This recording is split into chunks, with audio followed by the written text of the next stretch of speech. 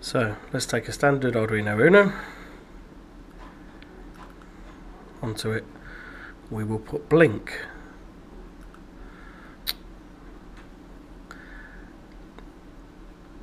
Basics, blink, tools. So definitely on COM5.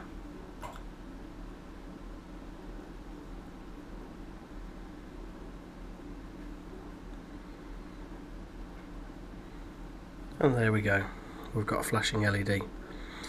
Now, if I put a shield on top of that, we wouldn't see a great deal.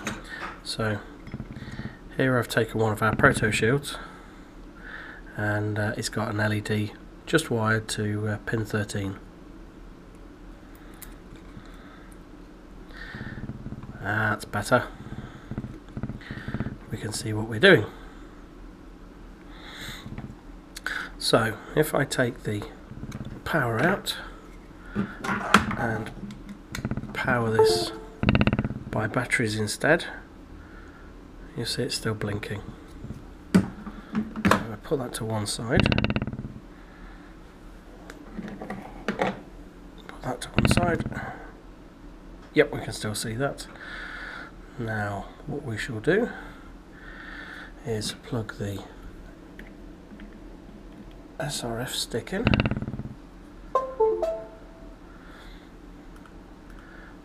We'll start XRF config or XCM.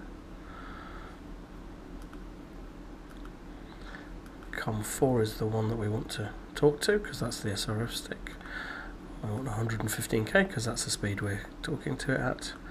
And we go +++ and wait. ATRP1, enter.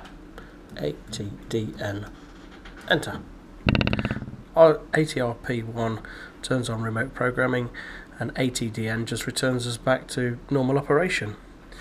So if I now exit that, we've configured the SRF stick.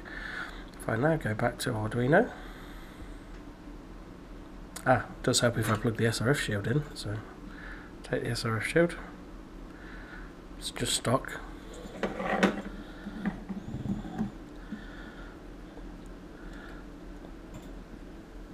Plug that in, there we go, file, and then we go and find the blink. This time we will change the speed to 100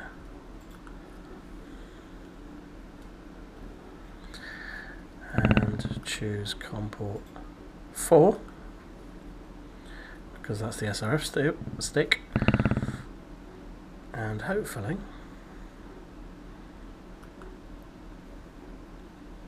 we click upload.